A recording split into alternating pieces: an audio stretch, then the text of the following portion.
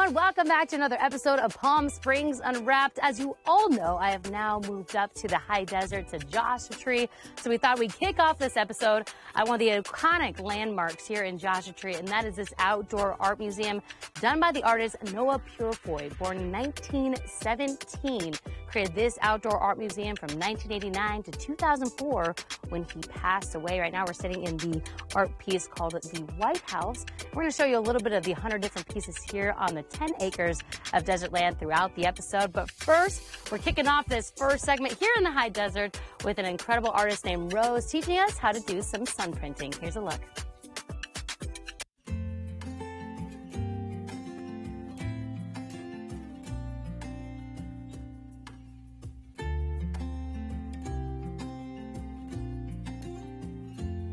Well, hey, you guys, we are here now at my neighbor's house, now that I'm here in Joshua Tree. Rose, you are a photographer and artist. Rose, tell us all about this sun printing artwork that you do. Well, it's called cyanotype, and I started doing this back in the 90s in art school. And when I moved to Joshua Tree, I thought, I want to do an art form of my own. So I took a 30-year break, and then I started doing cyanotypes again.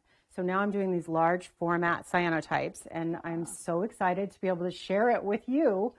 And we're going to jump right into it, and we're going to coat some paper. We're actually going to put a UV sensitive emulsion onto watercolor paper, and we don't have to wait for it to dry because I coated some last night. There you go. And then I printed your negatives, and we're going to take some of my negatives and we'll make a Joshua Tree print and some of your personal prints. All right. Well, how long does this process take from start to finish? When the paper's already coated and the negatives made, it takes about 15 minutes for each print. Break it down for us real quick, just step by step. How does it go? So we're going to coat paper. We're going to mix an emulsion, coat the paper. We're going to put it in the drying rack. We're going to go on a little nature walk because we're going to do two types of prints today. We're going to do one that's called a photogram, where we lay organic material on top of the UV sensitive paper. And then we're also going to do one from a negative. So we're going to coat paper. We're going to go for a short walk outside. Then we're going to come back and we're going to make a test print. And then we're going to evaluate what is the best time for our exposure today, depending on the UV index. But fortunately, we have a lot of sun. Yep. And then we're going to wash it off and you're going to see your beautiful print. And then we'll make a final print. It's such a beautiful type of art, Rose. And for those that want to have one of these pieces and create their own pieces, they can take a class with you, right? Yes. I'm on Airbnb Experiences. And you can also go to rosephaluphoto.com and you can sign up for classes there. I also do various classes at Las Palmas Arts, and I have a summer session going on at Idlewild Arts. Very cool. Well, go and sign up for her classes. Amazing pieces. I'm going to go home and hang up my pieces as well. We're going to take a quick break. We'll be right back after this.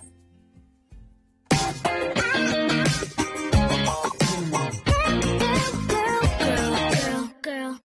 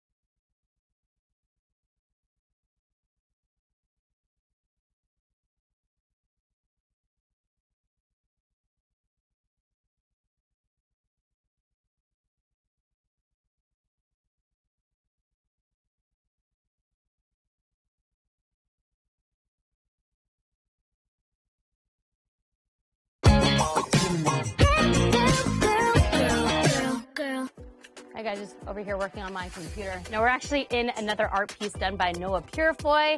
You just got done watching us create those sun prints. Here is the finished product. Look how incredible that is.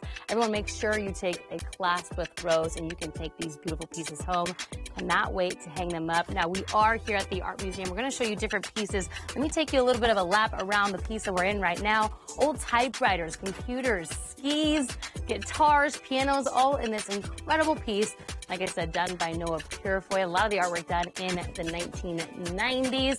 Now for this next segment, we're going to head down back to the low desert, doing a little bit of some golfing at nighttime.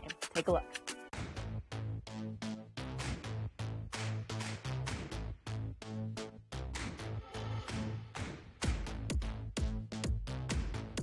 Hey everyone, we are here at the Indian Wells Golf Resort. 4 shots in the night, and here to tell us all about this incredible event is Ben Rodney. Ben, you are the Director of Sales and Marketing here at the Indian Wells Golf Resort, and I am so excited to talk to you about this incredible event, Shots in the Night. Break it down for us. So, Shots in the Night, right? It's really the only evening golf entertainment that you have in the entire Coachella Valley. It is comprised of 2 separate elements. Where we're standing right now is laser putting. So it's comprised of 7 individual greens, which are taken care of. They're real, first of all, and they're taken care of by the same agronomy team that manages our 2 highly ranked golf courses. So what you have here is some really nice putting, but if you look around, you see these giant poles with lasers and lights, and what this is gaming. Okay. So we've gamified putting. You can see that these folks right here are aiming at a blue circle, and it's all run on an iPad. So you can play beer pong with 6 cups, and you hit them in there. You can do target practice. There's really a bunch of games you can play, so you and 6 of your friends pay $65 for an hour, get 1 whole green and have a lot of fun, while at the same time you have our incredible barbecue food truck. We have a full bar, music. We do have theme nights during season. No. So we do have a lot of fun here. Theme night, that sounds so fun. Let's talk about the range, because the technology is from Top Golf, right? It is. So Top Tracer is our driving range, and that is Top Golf's technology. And it's really made for an actual golf club's driving range. So you have a 22-inch monitor, so when you strike the ball, it tracks the ball flight, the ball speed. So somebody coming here from, say, a really high elevation, because we're pretty close to sea level, has an opportunity to adjust their game before they get onto the golf course, which, you know, they don't have to throw out the first 2 or 3 holes they play. They can really have a proper experience. Yeah. I love it because there's a lot of different games you can play too. Yeah, so it's Shots in the Night is comprised of everything you see here: the laser putting, the Top Tracer driving range, the food truck, and all the bars. And we do a ton of group activities here. As you can see, we're located on the Indian Wells campus between the Renaissance Esmeralda, the Hyatt Regency, the Miramonte Resort, and the Indian Wells Resort Hotel. Yeah. So this is a great option for all those guests to come out here, have fun, whether they're families or whether they're buddies' golf trips. We really cater to everybody. It is so beautiful, the space that we're in right now. And you said it can house 1,500 people in this area. We can do events up to 1,500 people. We did a couple of 500-person events this season, and we're really looking to get the word out that we can do this. We have a team of hospitality professionals that running this place. We have PGA pros. We have event professionals. If you look across the bridge, the lights are out right now, but the white top back there is our pavilion, which is an over 4,000 square foot pace with a 14,000 square foot lawn that we do events for up to 1,000 people out there as well. My gosh. Lots of weddings, if you can imagine. Hidden gem. Yeah, I still need to have my wedding, so I'm going to be looking here. Ben, this is we have to talk. No, we're going to be talking. That'll be a later segment, okay? And I've just got here, but I'm already having so much fun, Ben. Awesome. So excited to get to the range. But remind people how they can get to be a part of this event. Do they need to sign up before? What does that look like? No, that's a great question. So the easiest way to register for ticketing is to go to our website, IndianWellsGolfResort.com. On the upper left-hand side where you hit the hamburger, we all know what the hamburger is at this point, right? Yep. The 3 lines. It will drop down and there's a Shots in the Night specific page where you can book your tickets. You can check out all of our menus, including group menus if you're doing an event here. Everything's listed there, so you can buy your tickets for however many people you're coming with and come and enjoy. I love it. Well, we've been doing a lot of talking. Ben, you ready to go? Heck yeah. All right, let's do it. Girl.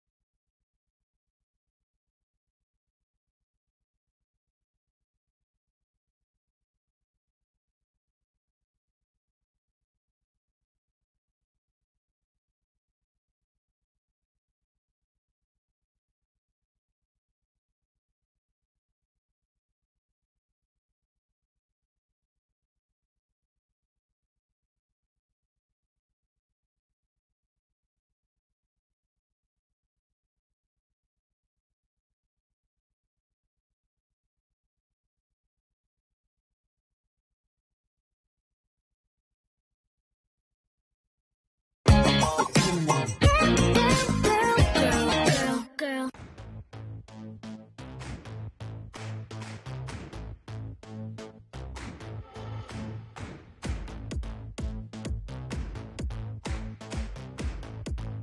Tally, we are here at the golf course because viewers might not know, but you played golf in Chicago, D1. Tell us all about your golfing life. I mean, I played golf for, since I could walk, basically. My dad just put a club in my hand. And then I was like, we just kept on going, putting me in junior tournaments, junior everything. And then finally you get to, that point in high school, you're like, I kind of want to play this in college.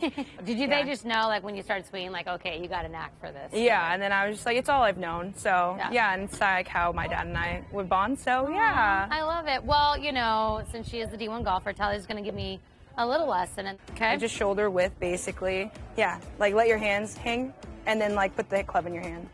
Yep. Like that? Yeah. Okay. You just want to use your shoulders and your hips, like I've taught you to go through with your hips, and basically that's it.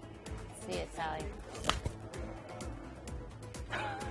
Okay, I'm gonna go just a few feet shy of that. I think I can do just as far. Let's see, Tally.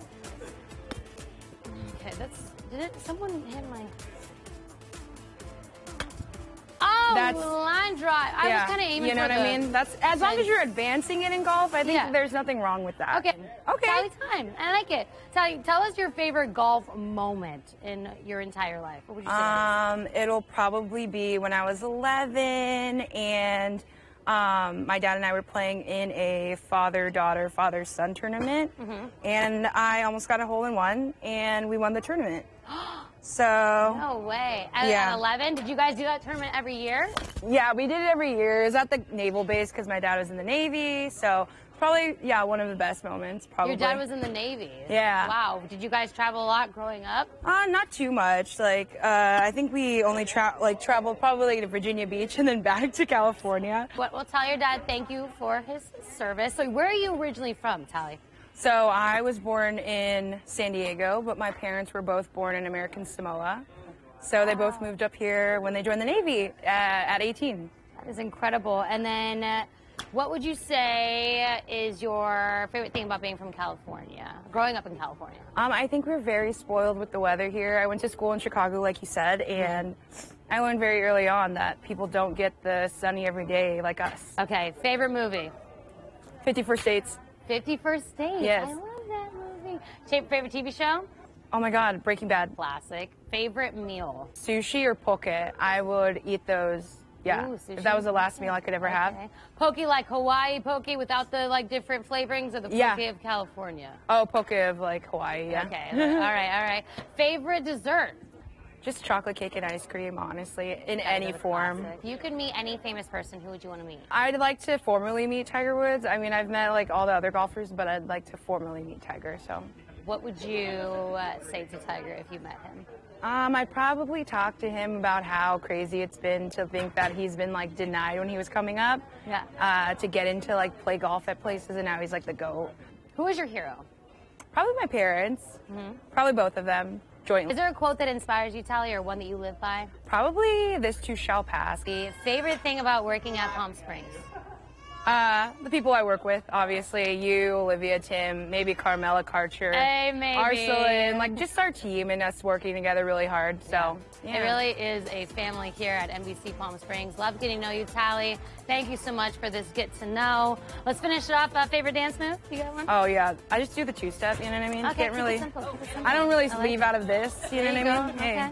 Hey. Yeah, exactly. There's some arm movements. Okay. You're good. You ready to do no some one's more going to question swings? it. Yeah, let's do it. Okay, do another dance?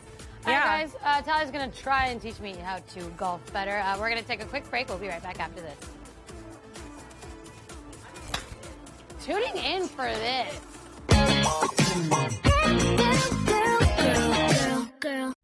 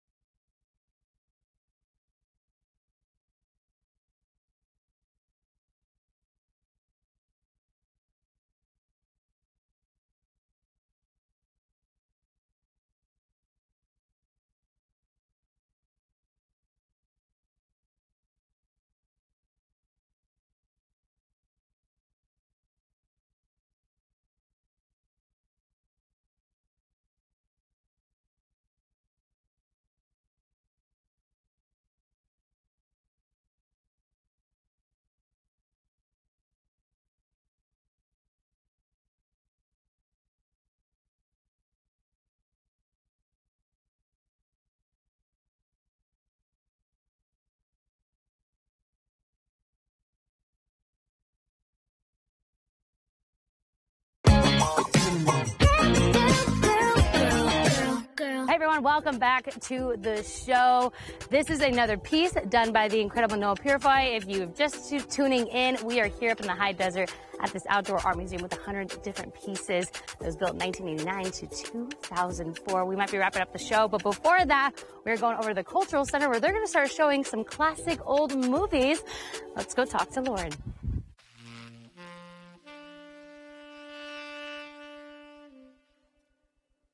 Hi, can I get 2 passes for the Film Noir Festival? Some popcorn, maybe some soda pop? Right our way. All right. Perfect. Thank you so much. Thank you.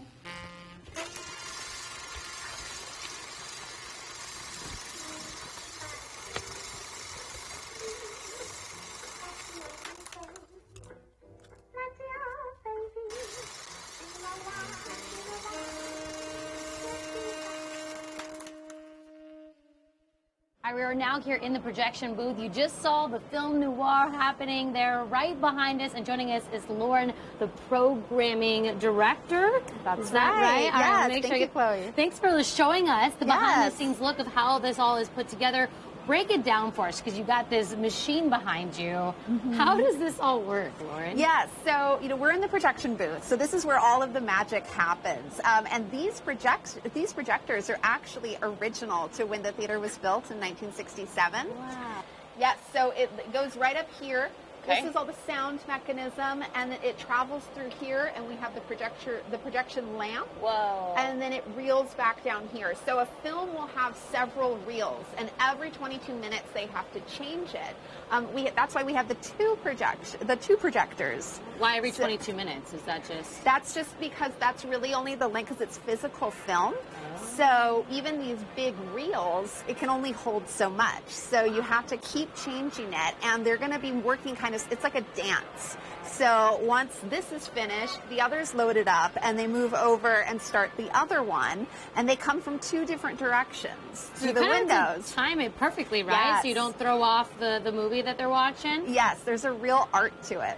Talk about what's happening prior to the Film Noir event. Tell us about that. Yes, so the week before the Film Noir Festival, the Secret Movie Club, which is based in Los Angeles, they're coming out for their second 70mm Palm Springs Getaway Festival. So they are showing 3 films on 70mm. They're going to start with Paul Thomas Anderson's The Master.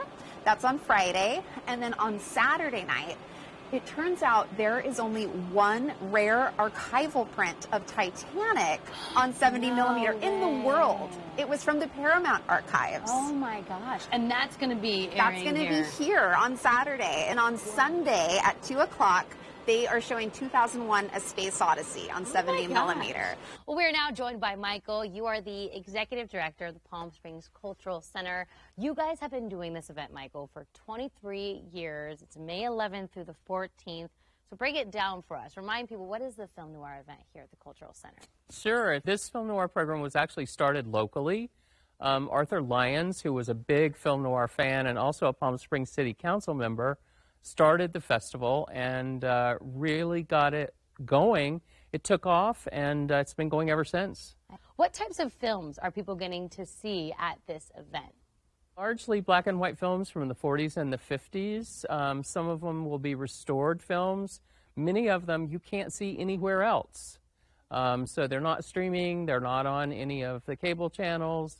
This is really the only opportunity people will have to see some of these films. You talk about the 35mm. For those that don't know movie language or film language, what does that mean, Michael? We'll be doing several films that are actually going to be in 35mm. And what that means is it's really film. Nowadays everything's digital, but back in the day you had either 70mm film or 35mm film. So we're going to be doing reels about this big. Whoa. And takes 3 or 4 of those reels per film. To show a film. Lauren, thank you so much for giving us a behind-the-scenes look. Where can we go for more information about this event? You can go to our website at psculturalcenter.org. All right. Are tickets selling out, or what are the tickets? Tickets are going fast, but so we do recommend everybody check it out as soon as possible. All right, awesome. Get your tickets, guys. Come check out the Film Noir. It's so incredible just getting to see it playing in the background. I'm going to learn more about this camera stuff, how this all works. So we're going to take a quick break. We'll be right back after this.